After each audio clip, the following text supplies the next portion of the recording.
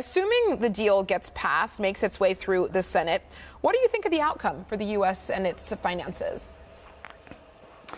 Well, the outcome on the economy is going to be quite modest. I mean, first of all, the spending cuts that are carved in stone that you can be pretty sure will actually happen only last through 2025. All the budget totals that you've been seeing are between $1 billion and $1 trillion and $1.5 trillion for the 10-year total.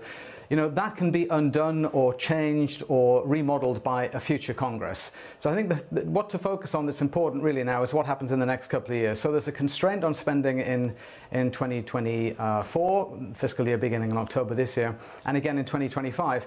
But the impact on GDP growth will probably only be a couple of tenths in both years, so not enormous really. I mean, it's not trivial. I mean, you know, it's a meaningful amount of money, but it's not really going to fundamentally change the trajectory of the economy. And as I said, this is all up for grabs again in January 2025 when the debt ceiling will just be set at whatever level it's got to, and then there'll be another fight over whether to raise it again. So it's a fix.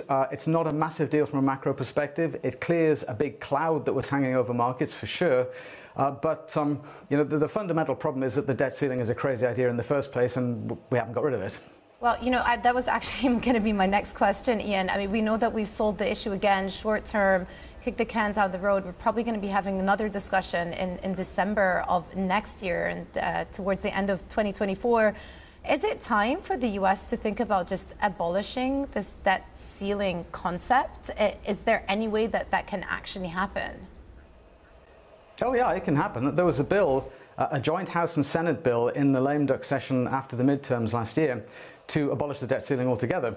But it was shot down by the administration and the Democrat leadership in the Senate because I think they took the view that Kevin McCarthy, the House Republican leader, would find it very difficult to pass any sort of debt ceiling bill, and they would just enjoy watching him twist in the wind, failing to do anything. But of course, McCarthy did pass a bill, which then became the basis for negotiations, and the Democrats' strategy of just saying clean debt ceiling raise or nothing was immediately out the window.